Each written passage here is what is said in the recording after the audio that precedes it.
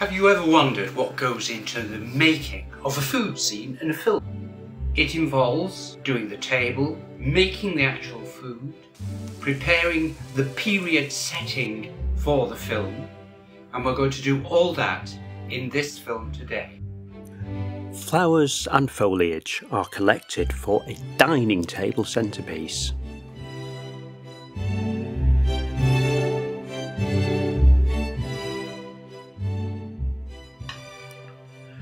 Porcelain and glass are put in place.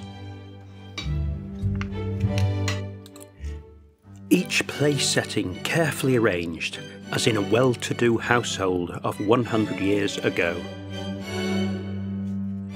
With the table now ready, it's time to head for the kitchen. I'm going to cook quail pudding. Here I have some ingredients. I'll take you around and show you.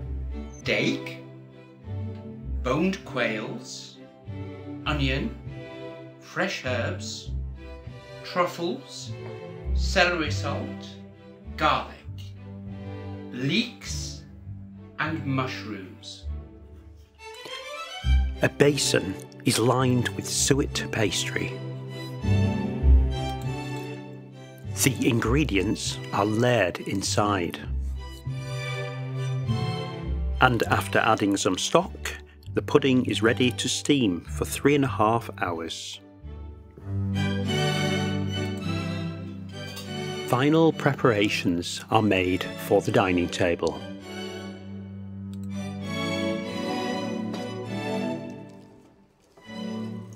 Before checking that everything is just as it should be. To make our period film as authentic as possible.